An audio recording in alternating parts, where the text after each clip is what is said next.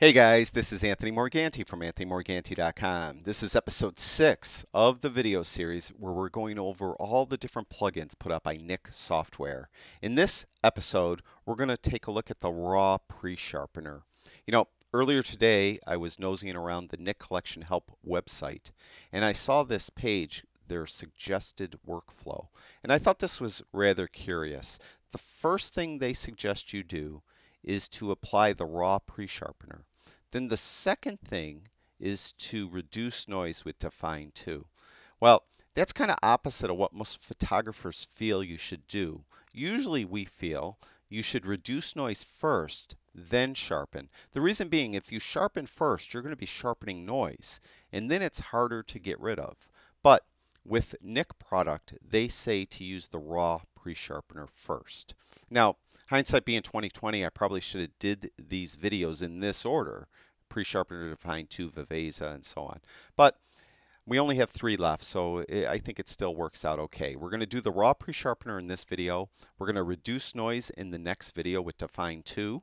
And then the final video of this series is we're going to use Sharpener Pro 3, uh, the, the, the output sharpening with Sharpener Pro 3. So we get to this now, and I'm going to do this image here, this weed. And the raw pre-sharpener, and I'm doing finger quotes around raw, it's a horrible name because it doesn't sharpen raw files. When I first got the Nik Collection some time ago, I kept trying to send a raw file to it, and Lightroom kept creating a TIFF file, and I couldn't understand why. And then I read up on it, and I realized it's a horrible name. It doesn't sharpen raw files. And really, the reason why we're shooting raw to begin with is we're getting all this extra bit depth. We're getting all this expanded luminance levels, all these extra color depth. And we're going to lose a lot of that if we're going to not do anything to the raw file. We're immediately converting it to a TIFF file so we could reduce noise. It just didn't make sense to me. So I really didn't use the raw pre-sharpener that much. I didn't use it really at all. I learned how to use it and that was it. Um, I'm going to show you how to use it. Maybe it'll work in your workflow, maybe not. Hopefully along the way I could just pass some general ideas on why you would sharpen and how to sharpen things, why you want to not sharpen other things. So hopefully you get something out of the video, even if you don't use this raw pre-sharpener. So as I mentioned, I have this image of this weed. It's a raw image and nothing was done to it. It hasn't been touched straight out of camera. So we're going to right click on it. We're going to go down to Edit In, and we're going to go down to Sharpener Pro 3 Raw Pre-Sharpener. Now you're going to see this box pops up and it won't let me send the original. It doesn't do raw files. So we're going to be sending a copy with Lightroom adjustments. Nothing was done though. It's a TIFF file. We're going to click Edit. Now Lightroom is creating the TIFF file and then it will open up in the Sharpener Pro 3 raw pre-sharpener. Now, it's got the typical layout you see with Nik product, except there really aren't any presets or anything like that. Across the top we have the views. We have the single image view. Then next to that we have this split screen view. You can move this slider around. You have the before on the left, after on the right. We have this over under view. You could click there and get a side-by-side view. I usually keep it on the single image view and then I click this checkbox for before and after. Next to that we have modes, and we're going to get to that in a minute. I'm going to explain that. Over at the end we have what the cursor is. Right now it's an arrow. We click next to that, it's a magnifying glass. We could zoom in. You could zoom out by holding the Alt or Option key in. Alt if you have a PC, Option if you have a Mac. It turns into a minus sign. You could zoom out. Next to that we have this little hand tool. Click on that and then you could actually drag the image around. Now, what I would suggest you do is you just leave it on this arrow key. You could zoom in and out with the Command minus and plus keys. If you're zoomed way in and you just want to get back to the full single image, just hit Command or Control 0. So it's Command or Control minus, Command or Control plus, Command or Control 0. Those to zoom in and out. It's again Control if you have a PC, Command if you have a Mac. If you're zoomed in and you want to move around, hold the space bar in. You get that little hand key, or the little hand cursor, I'm sorry, and you could actually move around that way. So that way you don't have to keep clicking back and forth on these different buttons up here. This little light bulb is, let me zoom out, is this border, the shade of that border. So we have different shades of gray, basically. Pick a shade of gray you like. Now, finally, to the right, we have the actual controls, what we do to sharpen the image. And really, there's only two sliders that control sharpening. And I call them gross sharpening. You're going to sharpen everything from edge to edge. And usually you don't want to do that. I mean, it's photography 101. You learn not to sharpen like a blue sky that doesn't have any detail in it because you're going to get noise. You don't want to sharpen dark areas because they don't have detail because you're going to get noise. You don't want to sharpen bokeh. Um, don't always get noise, but usually if you print it, it looks pixelated. So if you have a bokeh, nice beautiful portrait of somebody with nice bokeh in the back, you don't want to sharpen that bokeh because it will ruin the print. So you don't want to sharpen everything. Well, there are some controls here. They call it selective sharpening, where we're going to control what we're sharpening and where we're applying sharpening to. So let's start out. I'm going to zoom in. So I'm going to hit Command plus because I have a Mac. Again, if you have PC, it's Control plus. Hold the space bar and I'm just going to move it over here so we see a little bit of everything kind of. Now, adaptive sharpening slider is really the sharpening, the sharpening you're applying to the image from 0 to 100%. To demonstrate it, I'm just going to put it at 100%. You could hopefully see it applied sharpening. Here is before. And there's after. So it just applied this sharpening. Now, this next slider is sharpen areas / sharpen edges. The best way I could explain it is if you're to the extreme right, you're a little more discerning of what is being sharpened. You're going to look for high contrast edges, and that is what is going to get the sharpening applied to it. Whereas if you're at sharpen areas, it's just like laying sharpening across the whole image. And usually you don't want it heavy-handed one way or the other. You want it somewhere in the middle. So to demonstrate it to you, I am going to just move this all the way to the left where it shows sharpen areas. And you can see it just laid sharpening across everything. It's super heavy and you got all this noise. Conversely, if I move it all the way to the right, it is just getting edges. Now, if it applies too much to too little of an edge, it looks over sharpened. It looks crispy is what I call it. So how do you adjust these sliders? How do you do it? Well, what I would suggest you do is we'll double click on them and put them back to their 0 detent position. What I would say is to start off, take adaptive sharpening and put it at 100. Zoom in too, like I am now, and put that at 100. We're not going to leave it there, but we're going to start out there. Then go down to the sharpen areas / sharpen edges slider and just move it to the left so you could get some noise that's very obvious that you could see. Then move it slowly to the right, and as you move it, the noise will get less and less. So just do that. And you can see we're getting less and less noise. You might have to wait a second for it to render depending on the speed of your computer. So go slow. But you're going to find a point where the noise isn't being reduced anymore. So just keep doing it. And then if you're doing it and this noise isn't getting reduced anymore, then bring it to that point and then maybe just add a little bit more to the right. So just push a little bit more to the right just to make sure. And on this image, it appears to be right around there. It's not really reducing any more noise. So in my opinion, that means the sharpen areas / sharpen edges slider is correctly adjusted. Now, adaptive sharpening is at 100. That is too much, usually, for most images. So what I do now is I'll leave it zoomed in, and I'm going to move this slider to the left, and I'm going to see if it's reducing noise. I'm really not looking at edges now. I'm just looking at noise. And again, there will be a point where it's not going to be reducing noise anymore. Then what I'll do is I'll zoom out to full screen. So I'm going to hit Command 0, Control 0 if you have a PC. And I'm going to just eyeball it. And sometimes it still looks too sharp. It looks too edgy. Then I'll back off adaptive sharpening a little more. Now in this case, it looks okay. Now I'm going to zoom in again. And I'm going to hold the space bar in to move over here, just so I could show you there is before and there's after. So it did apply quite a bit of sharpening. It is probably just a little bit too much, but I'm going to leave it actually a little heavy right now so I could more easily show you the selective sharpening. All right, so we're going to zoom back out, hit Command 0. Now, as I mentioned, we sharpened everything, and you usually don't want to do that. I mentioned dark areas without detail, sky without detail, sometimes even sky with clouds. People don't like to sharpen the clouds.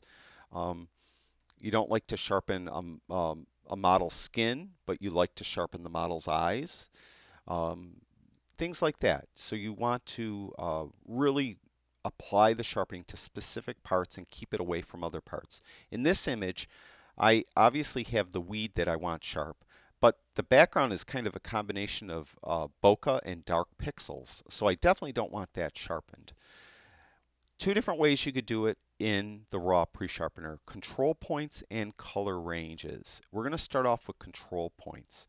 There's two buttons here. One puts a control point with an opacity of 0, and one puts a control point with opacity of 100%. And it doesn't matter which one you click because you can move the slider after you click it. So I'm just going to click this one with the plus. It doesn't matter, all right? And we're going to put a control point right there. And there's two sliders. The first slider controls the size of pixels that are being affected, all right, or the area. And let's say, like, you know, I could overlap. Let's say for the sake of argument, just so I could show you, it doesn't matter if it overlaps on this. I'm going to show you how you could control it. We're going to go right to there, but I have opacity at 100. It's kind of opposite of what you think, maybe, or intuitively. You would think opacity at 100 means it's going to block the sharpening. That means no, the sharpening is being applied. So we want to turn it down. So we're not going to apply sharpening to that circle area for the colors that this little button is over. Now I want to apply another one over here on this side and do the other half of the image. We could just get another control point by clicking here. Or since I have opacity turned all the way down, I could hold the Alt or Option key in. It's Alt if you have a PC, Option if you have a Mac, and it will clone this um, exact control point. And we'll put it right there. And we're going to just make the circle a little smaller. Okay, now we have the control points over the bokeh, the dark bokeh background.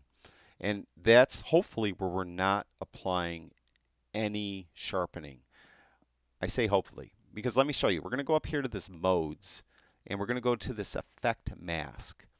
Now, where it's black is where no sharpening is being applied. So I did the whole thing. I didn't really want to do that. I just wanted to do that background. Well, that's where this slider comes into play. What we're going to do is we're going to move that to the right slowly, and you're going to see some of the image start to turn gray going towards white. That means that's where sharpening is being applied. So sharpening is being applied here, but not to the black areas. So this is how you achieve this selective sharpening with the pre-sharpener. So that's the effect mask. The effect overlay gives you just a little different view where it's colorized is where sharpening is being applied. Where it's more towards black is where sharpening is not being applied. Sometimes that doesn't look as effective as this effect mask. It's a little more black and white, obviously.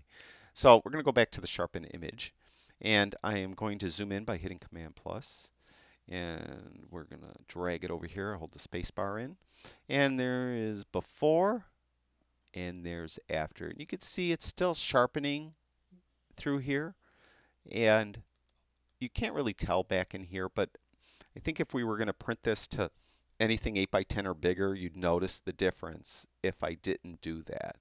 So that is using control points for your selective sharpening. Now I'm going to zoom back out by hitting Command 0. Of course, it's Control 0 again if you have PC. And we're going to get rid of these control points right now. So I'm just going to delete it, that one, click on that one and delete it. And we'll just put that down there. All right, so we got rid of the control points. The reason being is I want to show you color ranges, how to use color ranges. And for this image, I think color ranges might work a little better. Color ranges will work better on an image that doesn't have a big range of color in it. This generally, doesn't have a lot of different colors in it. So I think this will work better. What you have here is you have a color swatch. You could click on that and come up with this color swatch or an eyedropper, and then you have the opacity slider.